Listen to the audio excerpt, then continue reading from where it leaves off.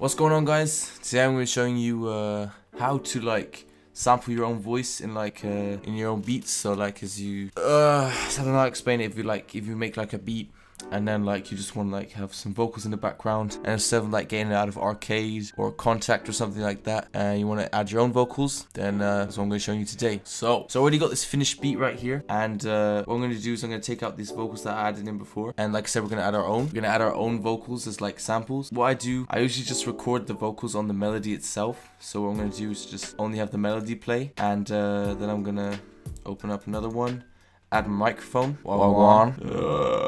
So now I have a microphone added here, as you can see, and on another channel what I'm going to do here is I'm going to add some effects. So the first two things I add is a fruity compressor. I just put down these, you can copy that, and Maximus is just to cut out the S's, the two sharp ones. After that I usually add an EQ, and I'll mess with that after I put down the vocals, and sometimes I'll add a love filter, we'll see after, and some reverb, which I'll also mess with after we've put down the vocal. So after that, it's up to you. You have to put down some type of vocals. I'm just going to quickly do something, see how that sounds. So I'll press record, and then I'll just come up with something random.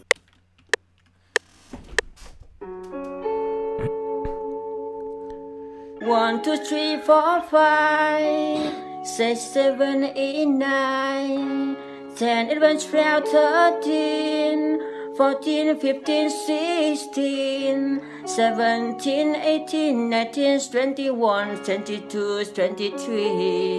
So after you put down the first part of vocals, I think this is pretty bad, I might have to redo that, but what I'll do is you can just route it to that track number 4 with all the effects on it. It's number 13 here, and then the first thing I usually do is, because my voice is pretty bad, so what I'll also add is some auto tune, and I have a waves tune, and then first thing I do is just put it on the right key. F sharp minor is this one. I'll just put a bit of it on. It always depends what you want to do with your track, so what I'll do is I'll just put on auto tune. I'll usually also pitch up my voice, just to make it sound better. And then so I'll pitch mine up to 700, as you can see. Then after that, I'll probably put on I'll put the size up, take the dry down, push this up, these two, and then put that on a bit. I like to do the telephone effect a lot of the time, or I'll put on the fruity love filter. Right now, what I'll do with this one is I'm gonna cut out the lows and the highs a bit and see how it sounds. Suck my ass,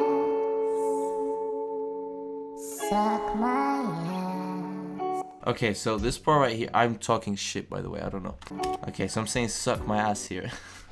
This part right here, this actually sounds okay if I was saying something proper. So what I'm going to do here is I'm going to take the EQ, I'm going to put it even more, because I was going to take down the volume quite a bit. So something like this.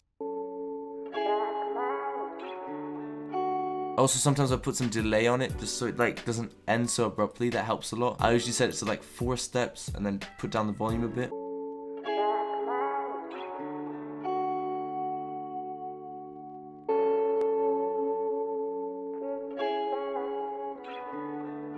Okay, so this part right here is also pretty far. It actually sounds pretty good. I'm just saying, I don't know what I'm saying.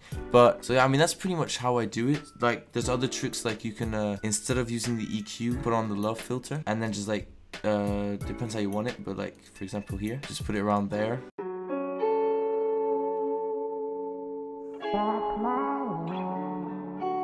To be honest, I don't think that sounds as good. Maybe add the telephone effect right here.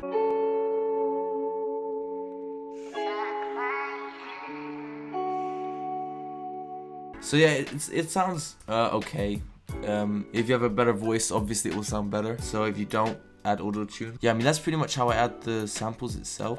Yeah, because even if you have a bad voice, you can somehow make it sound fire. Just mess around a lot. It doesn't always sound good at the first time, but you just mess around with it. Mess around with your voice. You can always pitch it up, down. You can also pitch it for example, you can pitch it all the way down to 700 and see how it sounds then. I mean, that sounds pretty fire too. It always depends what you're going for. Yeah, it's just see what works. Check out my main channel with all the beats on there. Subscribe here. Check out the other tutorials. Let me know if you have any video ideas, and subscribe, and peace.